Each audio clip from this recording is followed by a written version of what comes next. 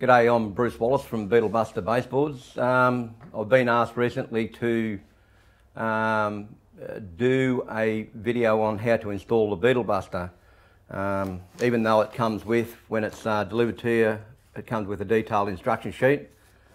Not a lot of people like instruction sheets, so they like to see videos, and also you get diatomaceous earth along with the shipment of the baseboard. So today we're going to do an install with all set up here, ready to go. So what we do is we take our Beetle Buster out of the box. It comes in a white box, perfectly packed, and you've got to put it beside your existing hive. So you got it to that stage there. You've got to get the inspection tray out, and you've got to put the diatomaceous earth on it. When the beetle lands on the DE in the inspection tray, it kills them straight away, so it takes them probably about half an hour. But the best way to do that, I've found, is with a sieve. I've been using this for years, and what it does, it just finely granulates the diatomaceous earth onto the tray. Very, very simple. A bit harder when it's a bit windy out there, but you've got to pick your days, I suppose. But that's basically all you need, right? If you're doing this, obviously you don't do it over top of the baseboard like I'm doing here now, but probably preferable further back, and then come in and install the tray. You don't want to get any DE on the base here. It's just not good for the bees. Bad for the beetle butt. Okay, so now we'll get to a stage where we've got the DE on the under tray, in the inspection tray there, and what you do is you'll probably find that you have to use your hive tool to crack the bottom of the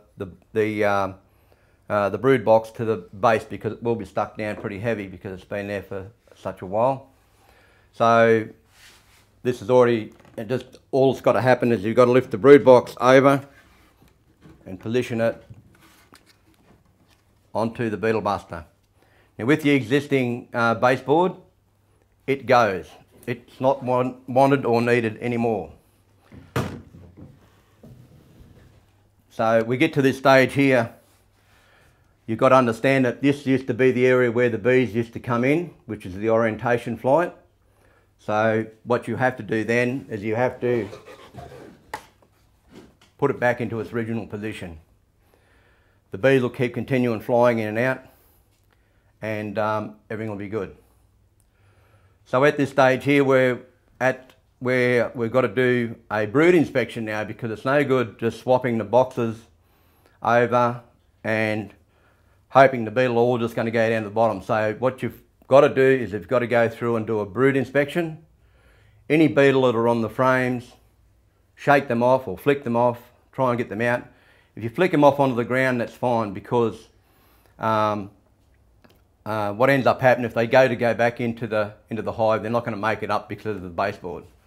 So you take your lid off, and you've got your bees everywhere, so start looking and going through and do a brood inspection on each frame. So pretty important. One recommendation I do say is that if you can do it in the middle of the day when the sun's at its highest, straight above, what it will do is it'll go down through the box and it'll drive the beetle down, because the beetle doesn't like light. So go through and do all your brood inspection, check for the queen, check for eggs and all that sort of thing. Make sure the whole hive is a healthy hive. So when you get to that stage, it's just a matter of putting the lid back on. If you've got a double, obviously you've got to take the honey off, take the excluder off, and so on. So it's very important that you do a brood inspection at this stage, because while the hive's open, it's the way to go. So that's basically it. What we're doing is we just replace the lid, and that's the way the Beetle Buster is installed. It's very, very simple. So it's not a heavy job, but if you've got someone that can give you a hand, it's probably a lot easier, because some of these brood boxes can be pretty heavy. So anyway, that's the install of the Beetle Buster baseboard.